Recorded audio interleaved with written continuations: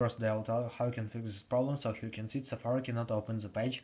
There was a problem communicating with the secure web proxy server HTTPS.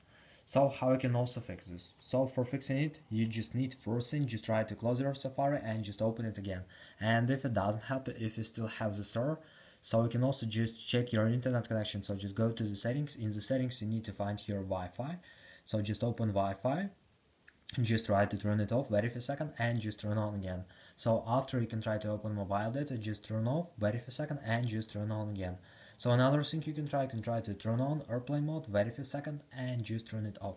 So after, just go to the general. In the general, just scroll down, just tap on shutdown, slide to power off, wait for a second, and just power your phone again. So just simple restart your phone.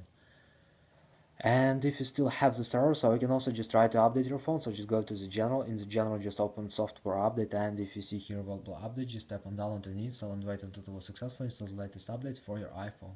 So thanks for watching, have a nice day, subscribe to my channel, click like and bye.